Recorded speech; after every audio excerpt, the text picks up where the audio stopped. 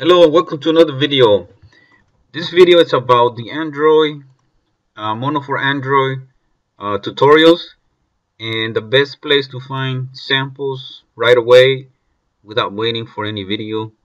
You need to go to the to this link at the top of my browser.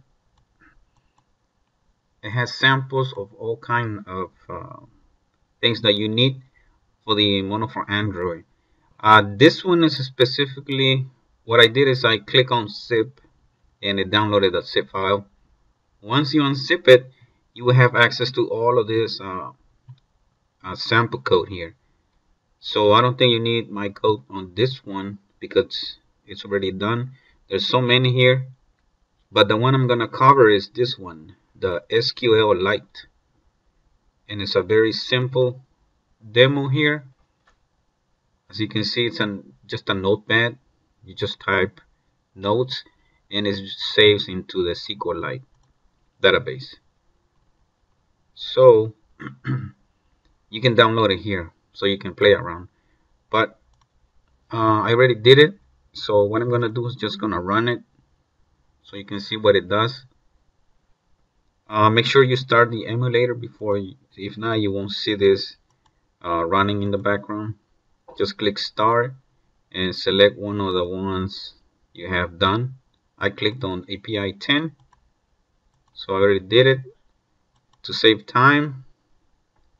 So here it is. It's synchronizing and it's gonna deploy.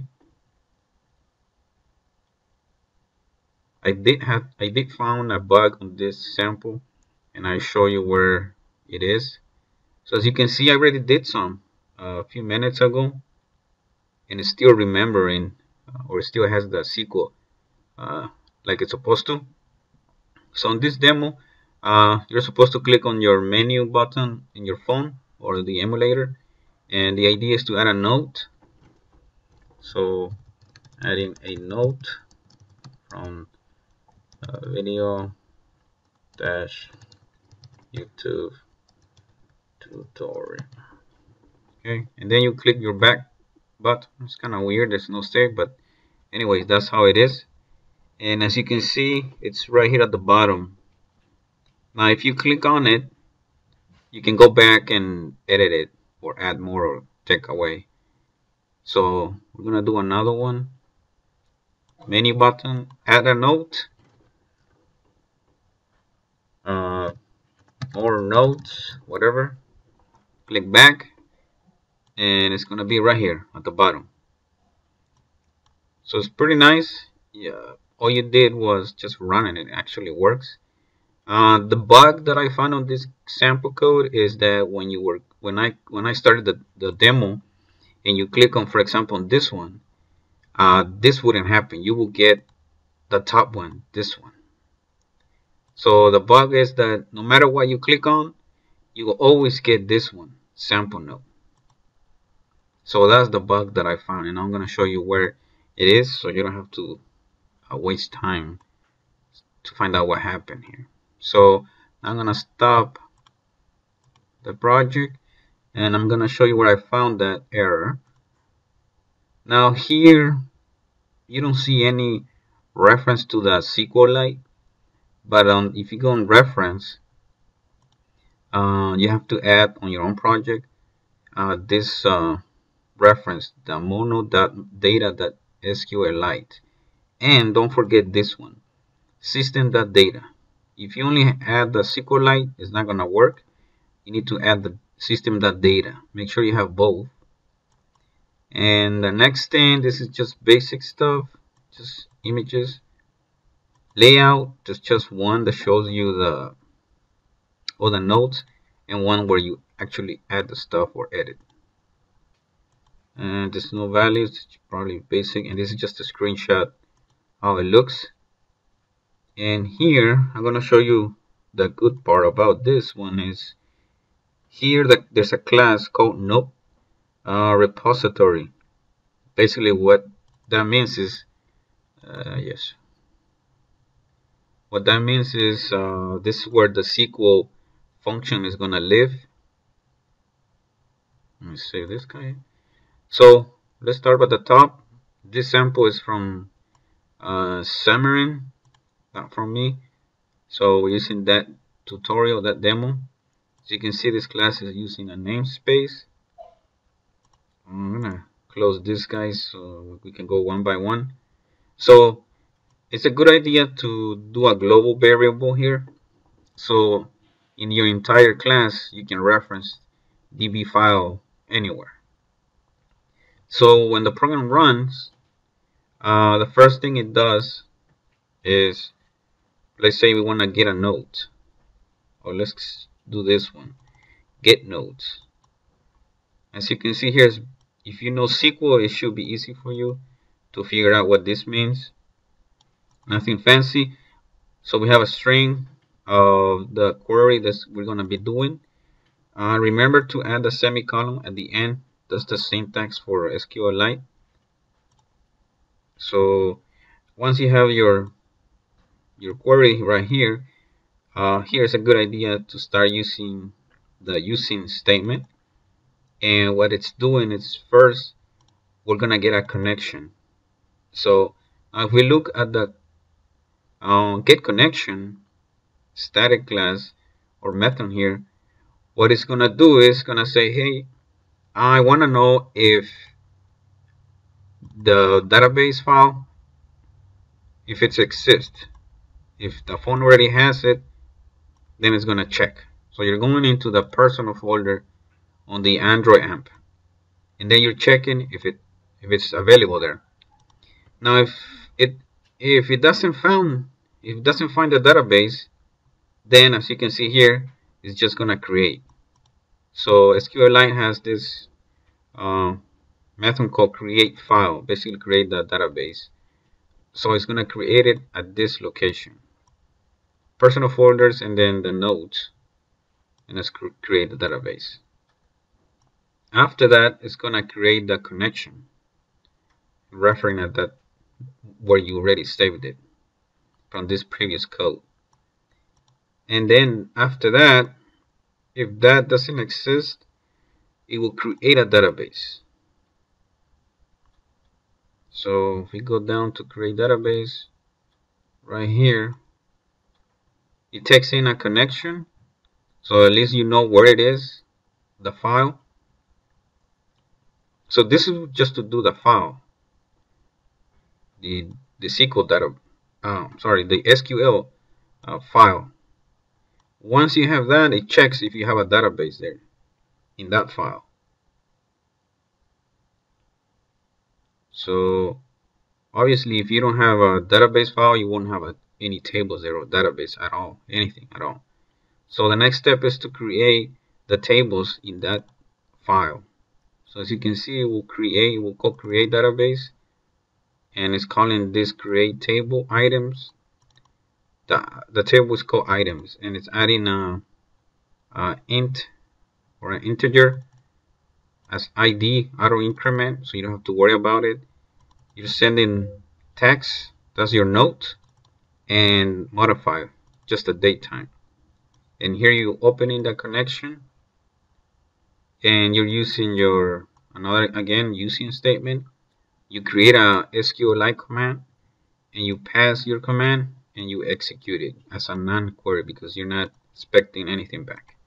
Just create it, and as you can see here, is adding a sample data, so it won't be blank, and it's using the parameters option here with values, and it has sample note and just datetime now. And again, insert non-query. You don't need that, and close your connection. So with that, when that happens, then you can go ahead and select. And if you're doing get notes, and the same thing, create command. Where's the command? And then on this one, you do the execute reader.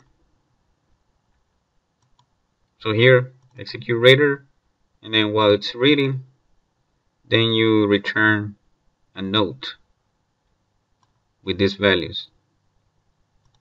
So row 1 is the integer, the ID, This is the text and this is the time. Remember this, the ID is an integer. The value, the text is just text. The body is just text. So that's a string. And it's in zero index table, the reader. And then get time is a date time. Make sure you have this right on your own code, because if not, it's going to give you an error. It's going to say you cannot cast from string to integer or something like that. So that's how you go through this code. And here's where I found the bug. Here is the bug from the sample code. So the bug that I found is that this piece of code was just like this without this. So if you leave it like this, it'll never work. It'll just give you the same thing all over again. And at first it looks, well, what ID means. If you look at the code up here, we go to, it was this one. Here we go. Here's where you list your nodes, and as you can see here, it's starting the activity with a default value. If you look at here, it says the -1. That's the default value. Let me do this.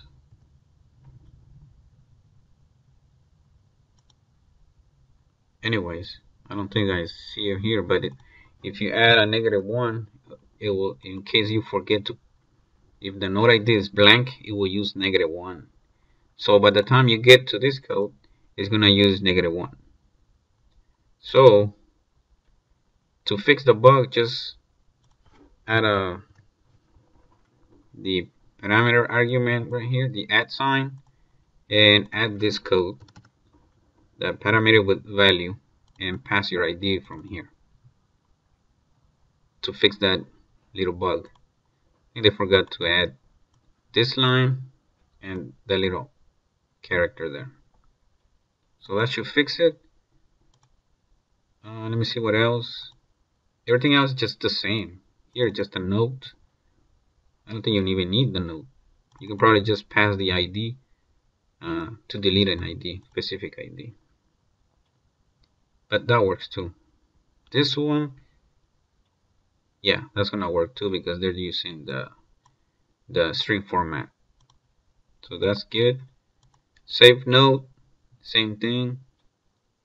Make sure you start doing the get connection, because the get connection is gonna pull up this guy, and then if database is not there, it's gonna create it for you. So it's pretty simple. Make sure you go to this website to get the samples download. If you have any questions, let me know. If you know SQL from Microsoft, this should be very familiar to you, very similar.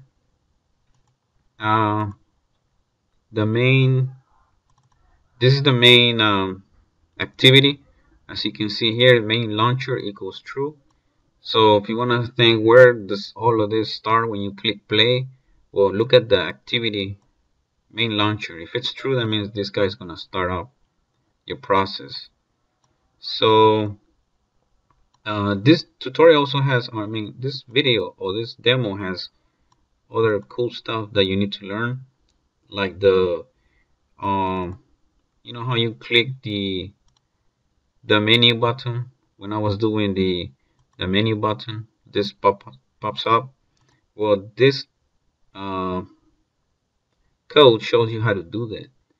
And here's some, like on create option menu. You're creating a menu here, returning it. When they select it, like on our program, it's just popping up and saying add a note, and it's launching this guy, the editor. So you should go through it and see what else you can use on your own code. Like for example, this one, item selected, that's when you clicked on the note and it takes you to the editor. On this one, they're deleting it. So here is on list item click. Then they're starting this activity, the editor. This one, they're starting whatever they're starting here, the delete note. They're just calling delete note, which is this guy. Whoops, this guy, delete note. That's a static class, so you can call it that way. So if you have any questions on this tutorial or this demo code, let me know and I'll do my best to help you. Thank you for watching.